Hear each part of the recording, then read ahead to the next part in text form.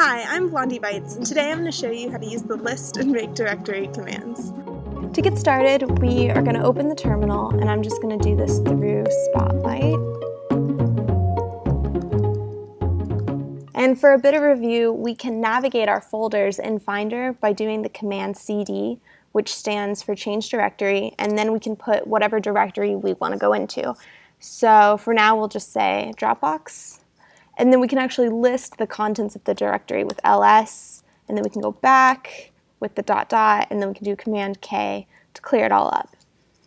This time we'll be going in deeper to the list command. The list command basically has a bunch of different options, like yeah, you can just do list, but you can actually have options that show the hidden files of that directory. And so if we do ls-a, it will show us all of the hidden files, and a hidden file is something that starts with a dot in the beginning. And if you regularly go into the Finder and go to your home directory, they won't be shown, like the .dsstore, which kind of saves the configuration of your Finder window. Like if I drag this all the way over here, it'll save that. That's not a file that you personally are going to be changing. It's like automatically updated whenever you drag things. And so obviously Apple's not going to show it to you because they don't think you're ever going to mess with it. And so that's why it's a hidden file. Another option for the list command is we can do ls-l, and this will show our directories in a more formal manner. It'll have like the last time they were updated, the name, a couple other important things.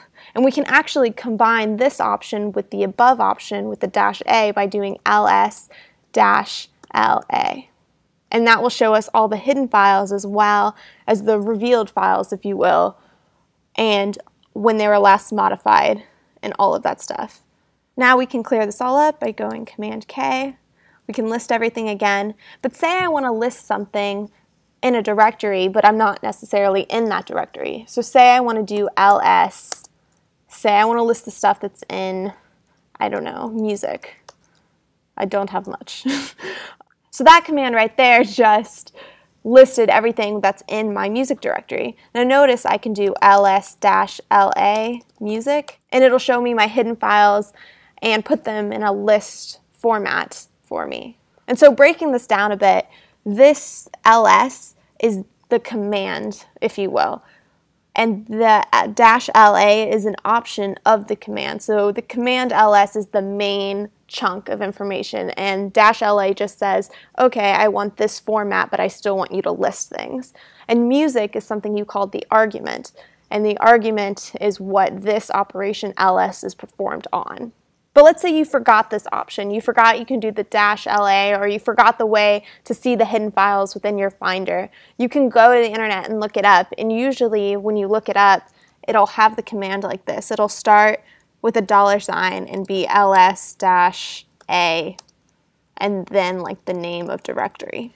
And so ls would be the command, -a would be the option, name of the directory would be the argument. Often online, when you're looking up things about commands and people are showing examples, they'll note a command by this $sign. And so if you ever see this, then you know, okay, ls is where I start the command. If you see this thing online, what it really means is to take away the $sign and just write out this statement.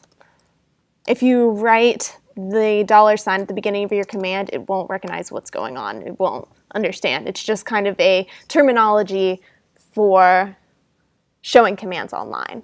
Now let's say we want to make another folder. We can go into our desktop by going cd desktop.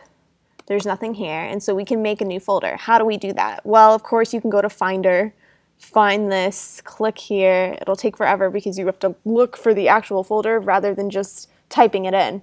And so you can, of course, do the new folder here, but we don't want to do that. That takes time. And so we can actually do this command called mkdir, which is make directory, and then say the name of the directory we want, tutorial. Hit enter, and now it shows up here, and we do ls, and there it is. Now we can go into this directory by doing cd tutorial, and now we are inside tutorial, and there's nothing in it because we didn't make anything inside of it. Now we're kind of far away from the home, and so instead of doing cd ... twice, we can actually do cd tilde. And because the tilde is another way of saying the home directory, we can just hit enter and we're back in our home directory. As you can see, all our folders are here and everything. So I hope you liked this video.